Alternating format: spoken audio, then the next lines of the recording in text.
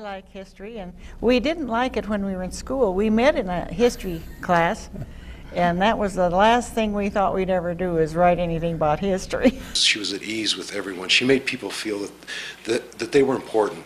Betty Lee Babcock was born in 1922 in Iowa and grew up in eastern Montana.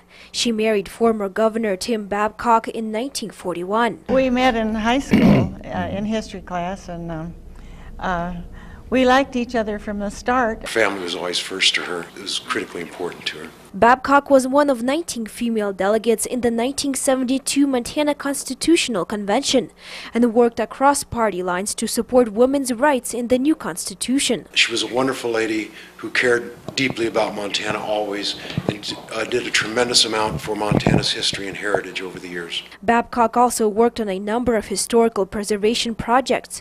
Cook says the one that left a big mark on Montana was the Capitol Restoration Project in 2000. After Tim Babcock left office, Betty worked tirelessly to help Montana's history and to work into its future. And I can remember when Betty was down here on the floor, and we were looking up at that when it was just being done.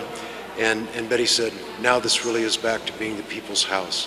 And I want to say that Betty Babcock will always be the First Lady of Montana's capital. Luba Solananko, Beartooth NBC.